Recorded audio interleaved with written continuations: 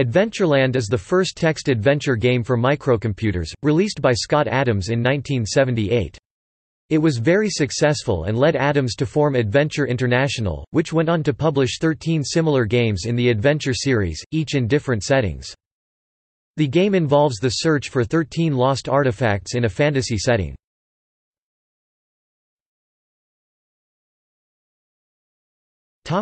Gameplay. Gameplay involves moving between the various locations found within the game, collecting found objects and often subsequently using them, generally in another location, and the solving of puzzles.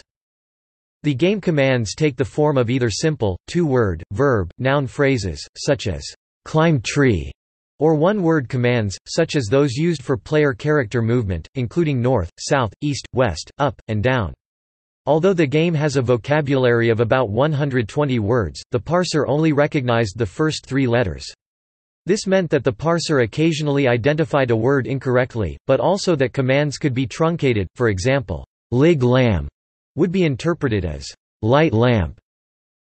In order to complete the game, the player has to collect the 13 lost artifacts: a statue of Paul Bunyan's blue ox, Babe, the jeweled fruit, the golden fish, a dragon's egg, a golden net, a magic carpet, a diamond necklace, a diamond bracelet, a pot of rubies, the royal honey, a crown, a magic mirror, and a firestone.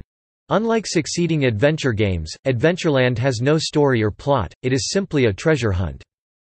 The game was available on a number of platforms, including the Apple II series of computers, and various computers released by Atari, Commodore International, and Texas Instruments.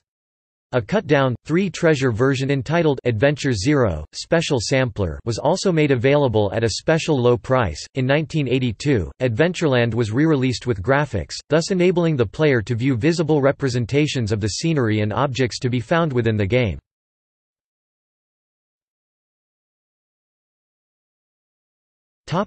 Development. Adventureland, Adams' first program, is a slightly scaled-down, machine language game similar to the original Adventure program. The source code for Adventureland was published in Softside magazine in 1980, and the database format was subsequently used in other interpreters such as Brian Howarth's Mysterious Adventures series.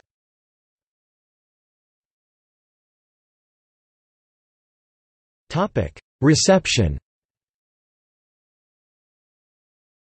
Mark Harrow for Dragon commented that "I can't recommend any version of Scott Adams' Adventure series highly enough. Beg, borrow, or steal a chance to play Adventure.